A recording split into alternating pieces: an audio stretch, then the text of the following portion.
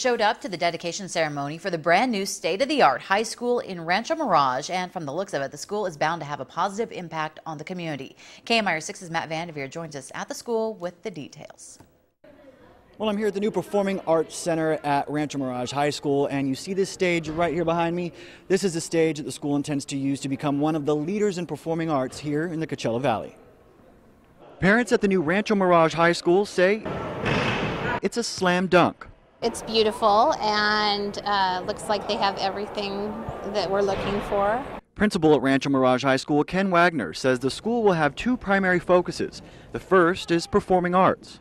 We'll build the backstage, we'll build the onstage, music, theater, choir, and dance all together. I just love performing because it's like being in front of people and it's exciting, and I love singing and dancing and acting. And I'm into music, and I heard that's one of the big pathways here. The second will be a culinary program. Prepares kids for internships as their senior year and then on out to work or right here to the local college. The high school will only admit about 800 freshmen and sophomores the first year.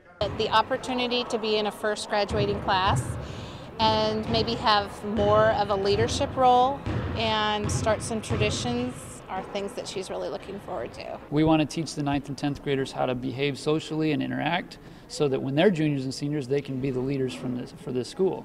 Something the students appreciate. less people being like, oh, I own this school, and it's going to be more like we're all equal people.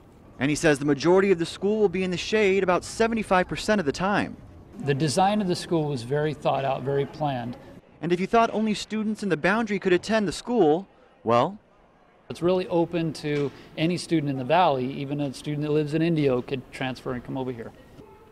Now the school intends to open its doors this year. First day will be September 3rd. That's the day after Labor Day. For now, we'll send it back to the studio.